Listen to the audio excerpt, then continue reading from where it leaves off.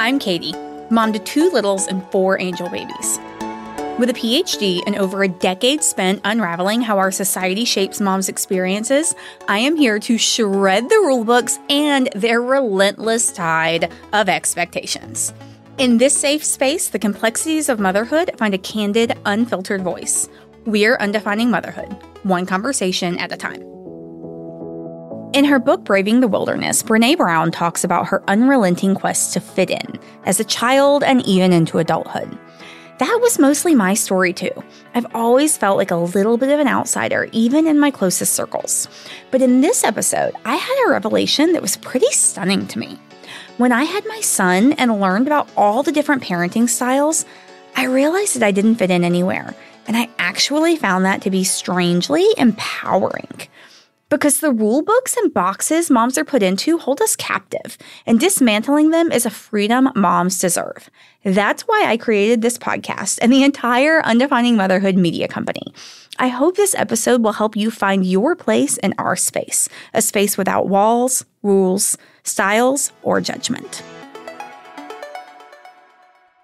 After a decade of researching Victorian motherhood and lamenting for these poor moms who just couldn't possibly have ever felt like they were doing it right, I started trying to have a baby myself, and I realized that in the past 150 to 200 years, not as much had changed as I liked to think it had. You know, if you think about it, these women were being bombarded by all of this conflicting information and advice, and this is how you do this, and this is how you do that. And we were, at the very same time that I was studying this, living in our own kind of industrial revolution, right? It's the internet era. And I couldn't have imagined when I was listening to that AOL dial-up from the desktop in my parents' rooms going, that this was going to be something that would be so defining in my experience as a mother. And yet, here we are, because now we're not getting that information from religious tracts and conduct manuals. We're getting it from mommy blogs. And the comment sections. The comments section. Oh, the comment sections. The Facebook mom groups and TikTok and Instagram and Reddit and all of this online media. Plus, we get it from Hollywood, from pop culture, from magazines, from news. Like, it's quite literally everywhere. And when you can't escape that, how are you supposed to feel like you're doing this motherhood thing right? Right? But can you feel good about it? So I started to wonder about this because I've been wondering about it for these poor Victorian moms for, almost 10 years. And all of a sudden now I'm in this place, and shortly, it reminds me of this commercial. We'll link to it in the show notes, but I bet a lot of people remember it. So shortly after Jack was born, this commercial was released by Similac, and they called it the Motherhood. And it opens with all of these camera zoomed in on one clique or faction of moms. And in one case, dads. And they're walking into this beat of this music that tells you we're pre-fight. This is, each boxer is entering the ring. And there are the breastfeeding moms and the formula feeding moms and the baby wearing moms and the stroller moms and the working moms and the stay-at-home moms and the moms wearing their babies while they do yoga. And then they get close enough together that they can talk, because first they let us visually see these factions. And then they can talk to each other, and they start hurling insults at each other, and all trying to show I consider myself superior to you for my parenting choices. They're calling each other names. It's ridiculous. It's such a caricature, right? Like you're about to pick up the remote and press fast forward because it's so absurd. And then all of a sudden, everything stops and everything quiets. And the moms were like, they were running in to fight each other. Mm-hmm. And then the camera pans over to this lone stroller sitting by itself and it starts rolling down a hill. And all of a sudden, everyone comes together and they all start running to get to this stroller. And suddenly these parents who were I like the word faction because they made it so dramatic that it almost was a little Hunger Games-ish. Right. And they're all working toward the same purpose, which is just making sure that this baby is safe. And two of the dads get to the baby first. But basically, they all converge on the stroller at the exact same time. A bunch of hands go onto the stroller. The mom, or one of them, pulls back the hood that's over it. And you see this just precious, cooing, smiling little baby. And then they start shaking hands and introducing themselves. And this text pops up on screen. And it says, "No matter what our beliefs, we are parents first. Welcome to the sisterhood of motherhood." Aww. So why was that commercial so important to you? It sounds really formative. It was. It was really formative for me. And yeah, here's why. This commercial came out while Jack was a newborn. So I saw it for the first time when I was sitting with my baby, rocking him, holding him. And I think it was formative in part because I had done all of this research for so long on like parenting factions and parenting styles, but not necessarily in a contemporary context. But actually, the main reason that I think it sticks with me so much is because I found this commercial to be incredibly empowering. That sounds weird, right? Yeah. It was so empowering. And the reason it was empowering is because I didn't fit. I was a breastfeeding mom who loved baby wearing, who had him in his own room, in his own crib that I watched from a monitor, not even on the same floor of the house. I used cloth diapers, much to the chagrin of every other caregiver who ever helped with him.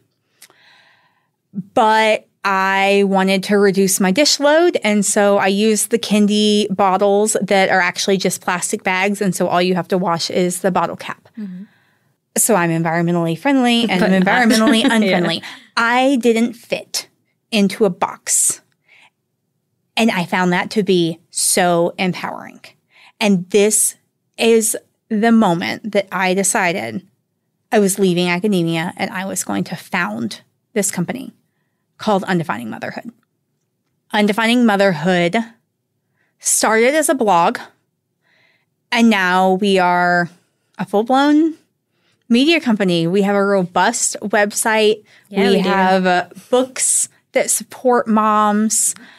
We have flourishing social media channels. We have a newsletter that supports moms every single week.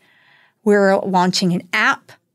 We now have this podcast. And it's going to help us do it all a lot better. And this commercial made it so easy for me to articulate when I came up with a name, and I didn't tell anyone I was doing it except for John until like it was almost done. And then I was like, hey, peace out, academia, which was like, yes, it's really hard. It's a hard pivot to make in your life. It's an identity shift. It's a huge identity shift in the midst of this other identity shift of becoming a mother. Mom, yeah. Like that's how important I felt like this was. And so my mom asked me when I showed her the logo and told her the idea. Shout out, Kathy. Yeah. Hey, mama. She said, why undefining? Why not redefining? And I said, because we have been defining what this role means for centuries. And we have put expectations and beliefs and ideologies on mothers. And we have pressured them, and we have built entire institutions that make them feel like they have to do things certain ways, and they never, ever feel like they're good enough. And enough is enough. Sure. So you don't want to create a new definition. We just want to break the old one down. We don't need definitions. Yeah. Motherhood doesn't have to be defined. Yeah. I got to be a mom when I was going through recurrent pregnancy loss, even though my babies weren't in my arms. And you get to be a good mom, even if you're not a gentle parent, or even if you're not a helicopter mom. Like, these restrictions are what put us in boxes. They don't serve anyone. They don't serve anyone. And we have a centuries worth of history of showing how they very specifically don't serve women, and they don't serve mothers. And so we have been working for 4 years now on everything we can do to undefine motherhood. And now this podcast lets us do it even better. This episode is sponsored exclusively by Genate by Snip Therapeutics, providing genetics-powered nutrition tailored for every stage of the fertility, pregnancy, and postpartum journeys. Navigating pregnancy and motherhood comes with its uncertainties, but the Genate test gives moms a level of control over their own and their baby's health that they've never had before. It's more than just a simple cheek swab at home. It's a window into understanding your body's unique nutritional needs.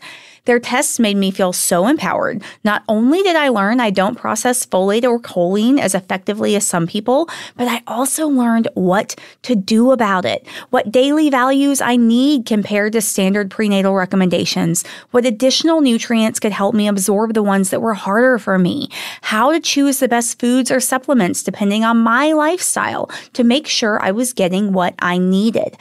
Their test isn't just a scientific breakthrough, it's a personal journey to better health for you and your baby. It's empowering to have this level of insight. Every mother deserves this kind of personalized care. Learn more at undefiningmotherhood.com/Genate and use code undefining10 for 10% off. We are undefining motherhood, not redefining it, because motherhood is a role that has been defined for far too many centuries, often not even by mothers themselves. For years, I have studied the theory and the history of how motherhood has been defined, prescribed, and turned into an institution with a set of rules. And it is time to put that knowledge into action and to make the world better for moms. Awesome. Should we give people a little bit of a history of what we've been up to before this podcast? You know, what I just said has been the goal of Undefining Motherhood from day one, right? Yes, and you're the only one who's been with me from day one. Employee one. Woo! We could never have envisioned what this platform was going to turn into. Yeah, it's been a really wild ride. It's been a really wild ride, and I bet it's going to stay wild. Part of me hopes so, and part of me would like to just breathe a little. But, you know, when we launched Undefining Motherhood, we launched it as a website, and we didn't know anything about running a website. We knew how to write, and I knew Sarah knew how to edit, and she was someone who I trusted to hold me to account and to make me really dig deep on the things that I didn't necessarily want to dig into. I knew she would bring a level of rigor that as an academic was very important to me, because I cannot express to you the level of side eye that you get when you have a PhD and you have been teaching college your entire adult life. Both of us. And you tell people that you are leaving it to start a blog. Mm-hmm. And at the time, that's really what Undefining Motherhood was. It was a blog. And one of our friends still calls it a blog. We have a lot of friends who still call it a blog. We are still teaching people not to call it a blog, because at this point, we're a full-fledged media company, and we have so many amazing things going on and so much in the pipeline, and it's incredible. I'm really humbled to have kind of accidentally stumbled into being the CEO of this business that I never expected to run, when all I really wanted to do was write. Yeah, you wanted to write a book. I wanted to write a book. And so we launched Undefining Motherhood with basically the exact same mission I just laid out, because I wanted to write a book. And to write a book, you have to have a platform. And so I was like, well, let's just build this thing and let's build this platform. And I had no idea what that looked like.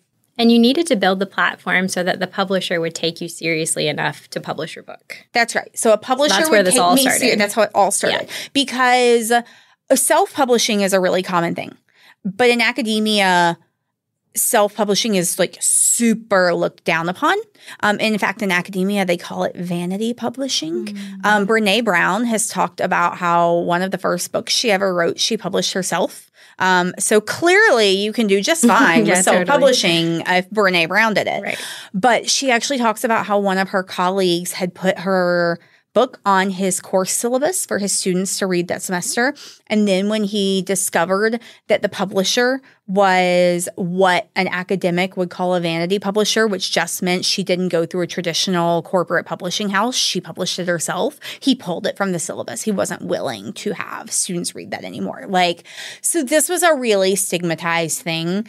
This is the world I was coming from. So it was like, well, I'm going to write a book, and I'm not going to self-publish it. I have to build the platform that will get me a real publisher.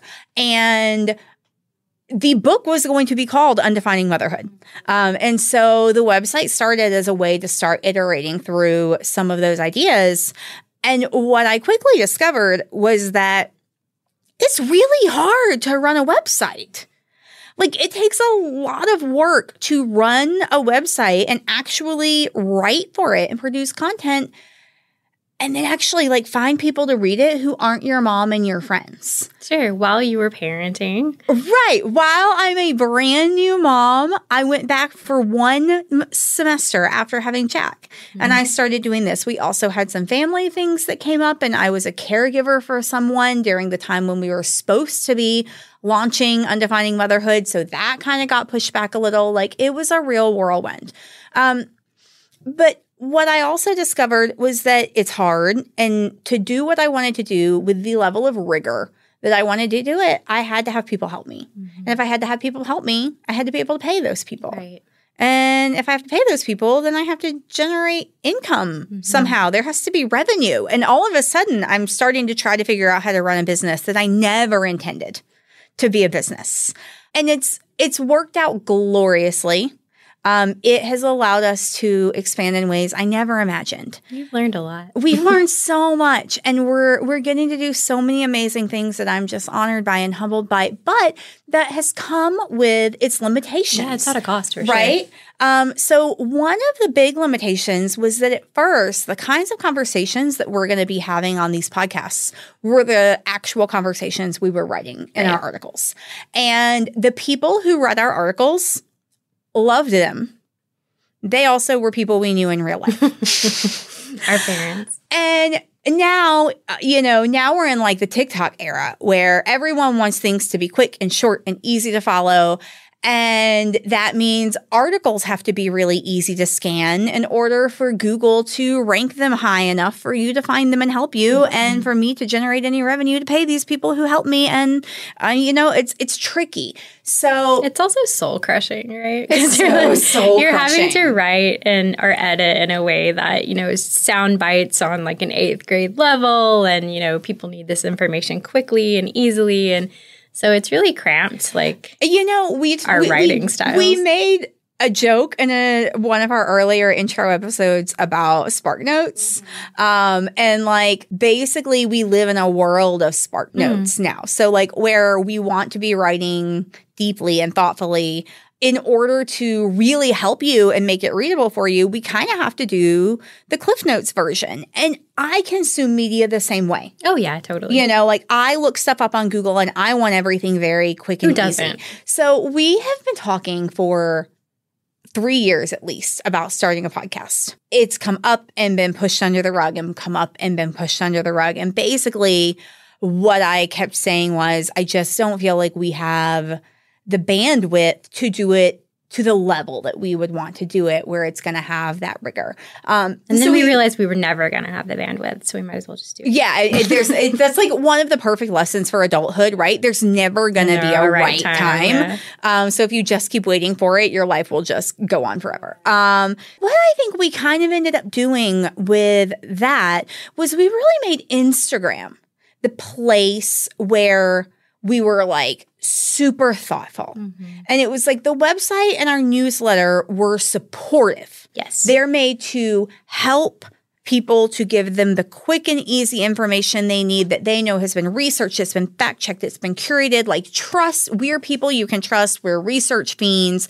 And we're not here to tell you how to do it. We're undefining. So we're not judging you through what we're saying. We're just giving you the information. Here's the information. You do with it what you need to. Like, you deserve reliable info and you deserve to make your own choices, right? But Instagram kind of became the place where we were able to get really thoughtful and talk about the things that we really wanted to be talking about in deep detail. And I feel like that's where we've built our strongest community. And I love Instagram, so I don't want to put it down. We've recently started with TikTok, and it's pretty fun to dabble into. I don't want to put it down, but again, there are limitations. And those limitations are that you only have so much space and you only have so much time. And so basically, the podcast just became our obvious next step. It went from like what we were talking about and hoping we could find time to like, look, we're hitting the sound bites of the important stuff, and people are talking to us and they're asking for more. And so let's give them more. And that's what I want. It only took us 4 years. It only took us 4 years. So that's what I want from this podcast. That's what we're going to give you. So here's how this podcast is going to work. We're going to have it divided between seasons because everybody needs breaks and time off, right? We're not going to be here every week of your life, but we will be when we're in season. Our first season is going to be divided into 3 sections: questions, advice, and words. So we are talking about the questions that we ask women and mothers that we do not typically ask men, the advice that we give to women and mothers that we do not typically give to men. So much advice. And the words that we use to describe women's bodies, their reproductive bodies that lead to motherhood, and even words we use to describe in motherhood that, again, would not be used to describe men.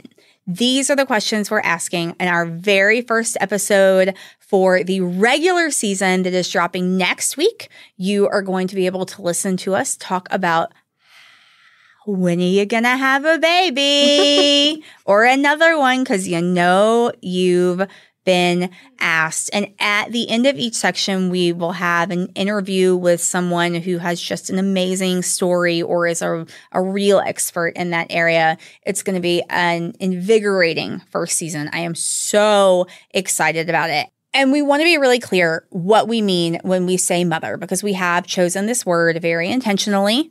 We understand that there are all forms of mothers, that there are people who might be performing the role of mother who do not have biological children, and we consider them mothers. Yeah. We recognize that there are people who might be performing mothering roles who might not identify as female, and we consider them mothers. We recognize that you might have babies who are in heaven or whatever ether it is that you believe they go to, and they're not in your arms, and to us, you are mothers. You might be trying to conceive. You might have embryo babies. And to us, you are mothers. Mm-hmm. You might be an incredible aunt. You might be a foster mom. You might be an adoptive parent. You might be waiting for a surrogate to birth your baby. There are so many things that you might be. And if you consider yourself a mother, then you are always a mother to us. And you know what? Just for you, the listeners, I want you to know, here is our promise to you with this podcast. You ready? In this podcast, the complexities of motherhood, which are often simplified, often overlooked or silenced entirely, will find candid, unfiltered, honest, real voice. It's where the voices of mothers are not just heard, but they're truly felt and understood. Fostering inquiry, critical thinking. Yes, please. Through conversations that are sometimes tough. We're okay with tough conversations here, but always transformative. Thank you so much for listening to today's episode of the Undefining Motherhood podcast. It's been an honor to share this time with you. Remember, you're not just a listener, you're an essential part of our community. If today's conversation resonated with you, I have 3 simple requests for how you can help us grow. First, subscribe wherever you listened so you don't miss an episode. Second, we'd love it if you could leave us a review wherever you're listening to this podcast, as that's one of the most important ways we can grow and share our message and community. And finally, we'd love to hear from you. Jump over to Instagram and find us at Undefining Motherhood, where you'll see a post about this week's episode where we can continue the conversation. Thank you for being a part of the Undefining Motherhood community, where together, we're making change. Until next time, take care of yourself and each other.